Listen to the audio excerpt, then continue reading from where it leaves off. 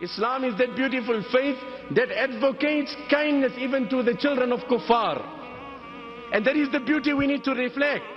That Sahabi Khubayb radiallahu anhu, when he was taken to the kuffar and he was about to be executed, one day prior to his execution, one of the children came and sat down in his lap. One of the kafir children. A child doesn't understand color, race. These are the borders that we introduce the children to. What does a child know?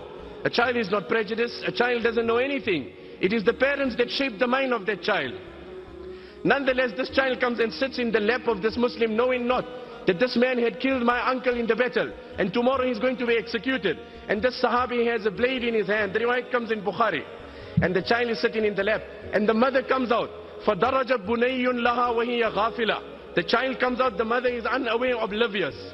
This Sahabi senses the phobia and the nervousness on the mother of this child.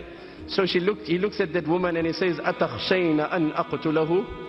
Oh sister, I know tomorrow I will be executed. Do you think I will stoop so low to take out my anger on this defenseless child? That is not the teachings of Islam. I love this child and I embrace this child, knowing very well tomorrow this child's father will be killing me. It is high time, I swear by Allah. Let me tell you, brothers, the anti-Islamic sentiments that are being echoed, this does not have its roots from the inception of the media. This has its roots from the very beginning of Islam. I substantiate it in the light of Quran. وَإِذَا قِيلَ لَهُمْ مَاذَا أَنزَلَ رَبُّكُمْ قَالُوا أَسَاطِيرُ الْأَوَّلِينَ لِيَحْمِلُوا أَوْزَارَهُمْ كَامِلَةً يَوْمَ الْقِيَامَةِ وَمِنْ أَوْزَارِ الَّذِينَ يُضِلُّونَهُمْ بِغَيْرِ عِلْمٍ أَلَا سَاءَ مَا يَزِرُونَ.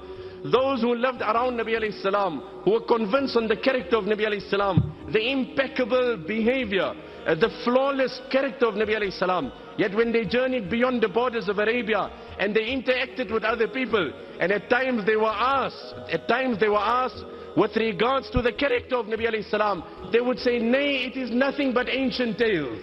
It's nothing, knowing very well the beauty of Islam. Hence, this has its roots from the very beginning of time. But the world will have no choice if we belie the media by virtue of our character.